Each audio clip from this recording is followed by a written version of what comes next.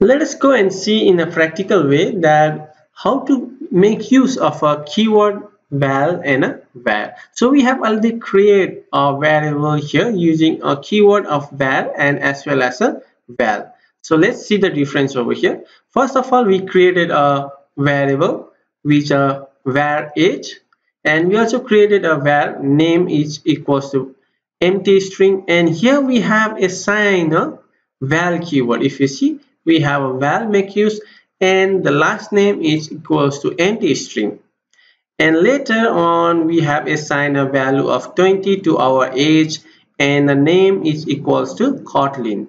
So this two is a keyword of var. So if you see var which is a age and a name, but the last name we have make use of a val keyword. So when we assign it a value over here, when we assign a value over here, you can see last name is equals to Java, then we are getting a error message. See, if you see, we have a red underscore over here which says that a val cannot be reassigned.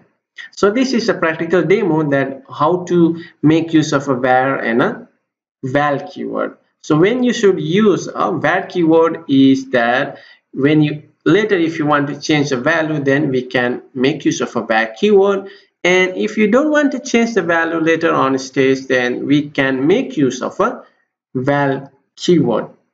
So that's it on a var and a val keyword. We will continue with our lesson on a next video.